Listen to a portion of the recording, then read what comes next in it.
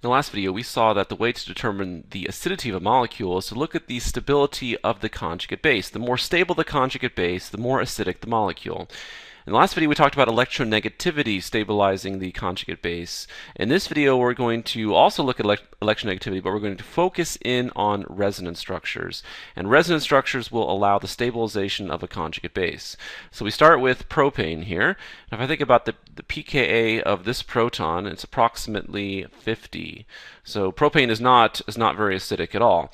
But if I think about propane donating a proton, then these electrons will be left behind in that carbon. And so I can go ahead and draw the conjugate base to propane. So I go ahead and put in my hydrogens, right? So this carbon on the left has 3 hydrogens, this carbon has 2, and the carbon on the right donated one of the protons, so there's a lone pair of electrons left behind on that carbon, which gives that carbon a -1 formal charge, and so we have a carb anion. So in this carb anion, the charge is localized to this carbon atom, and since carbon is not very electronegative, it doesn't stabilize the negative charge very well.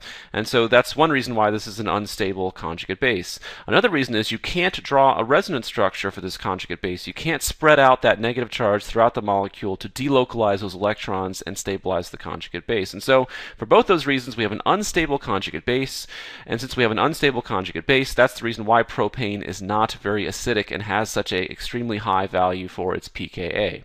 Let's compare propane with this next molecule here, which is propene. And so if we're looking at this proton, the pKa of that proton is approximately 43. So propene is more acidic than propane, and we can explain why by looking at the conjugate base. So if I think about propene donating that proton, these 2 electrons would remain behind on the carbon, and so I can go ahead and draw the conjugate base. Okay, so the carbon on the left, it still has 2 hydrogens.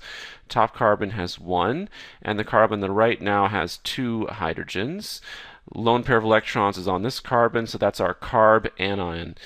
So once again, we have a negative charge on an atom that isn't very electronegative, and so that's a factor that would lead you to believe this is not a very stable conjugate base. However, you can draw a resonance structure for this conjugate base. So we'll go ahead and put in resonance arrow here, and I could think about these electrons moving in here to form a pi bond between those 2 carbons, which would kick these electrons off onto this carbon. So let's go ahead and draw the resonance structure that would result. Okay, so now I'm going to have a double bond between those 2 carbons. The carbon on the left still has 2 hydrogens. The carbon in the center here has 1, and the carbon on the right still has 2, like that. Now you would have a lone pair of electrons on this carbon, which would give it a -1 formal charge, and so this would be the resonance structure that you can draw. And so let's go ahead and follow those electrons. So the electrons in magenta here, right, those are the ones that moved in here to form the pi bond. And then we could look at these pi electrons, so I'll make these blue. Those came off onto this carbon like that. And so we have delocalized electrons. And remember, the actual conjugate base would be a hybrid of these 2 resonance structures. But your negative charge is spread out. Right? It's not localized to one carbon. It's spread out and delocalized throughout your molecule, and that will stabilize the negative charge. It makes the conjugate base more stable. And since the conjugate base is more stable, that's the reason why propene is more acidic than propane. Let's go ahead and compare propene to ethanol. All right, so here we have ethanol. We've seen this in the previous 2 videos, right? And this is the acidic proton on ethanol. The pKa value is approximately 16 for that proton. And so if we think about ethanol donating a proton, right, these electrons will be left behind on the oxygen. So we can go ahead and draw in the conjugate base. So this carbon still has 3 hydrogens. This carbon has 2 hydrogens. And for the oxygen on the right, it's going to have 3 lone pairs of electrons, which gives it a -1 formal charge. And now we can't actually draw a resonance structure for this conjugate base. So that negative charge is localized to the oxygen atom. But we know oxygen is a relatively electronegative atom, and so that oxygen is better able to bear that negative charge than the carbon was in the previous examples. And so that makes this conjugate base stable. And so by comparing these pKa values, you can see that ethanol is more acidic than propene. So even though propene you could draw a resonance, you could draw resonance structures for it, and for ethanol you can't. It turns out that the charge that has the negative atom is a more important factor than resonance. So the fact that this negative charge on this oxygen is on an oxygen, which is an electronegative atom, that turns out to be more important than the idea of resonance. So electronegativity is more important than resonance. Let's compare ethanol to acetic acid. All right, so here we have acetic acid. The acidic proton on acetic acid is this one. The pKa value is approximately 4.75. And let's think about the conjugate base. So if acetic acid donates that proton, right, then these electrons will be left on that oxygen. And so we can draw the conjugate base to acetic acid. And so this carbon would still have 3 hydrogens, right? This top oxygen would have 2 lone pairs of electrons. This oxygen over here on the right would have 3 lone pairs of electrons, which gives it a -1 formal charge. And so this is the acetate anion, the conjugate base to acetic acid. And so once again, we have a negative charge on an electronegative atom, which stabilizes this conjugate base.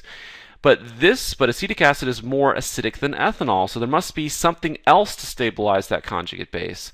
And that something else is, of course, a resonance structure, right? So we could go ahead and put in a resonance arrow here, and we could show these electrons moving in here to form a pi bond, which kick these electrons off onto this oxygen.